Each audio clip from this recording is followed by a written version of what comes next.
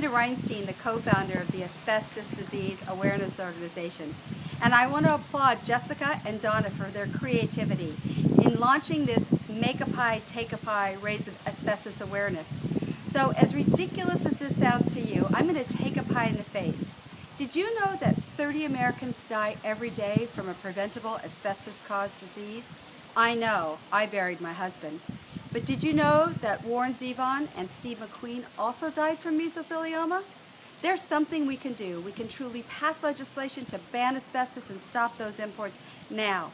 And I'm going to challenge Jordan Zevon, Barbara McQueen, and Emily Reinstein to join me in Make a Pie, Take a Pie, and share an asbestos fact. And if you don't, you have to make a $50 donation to ADAO.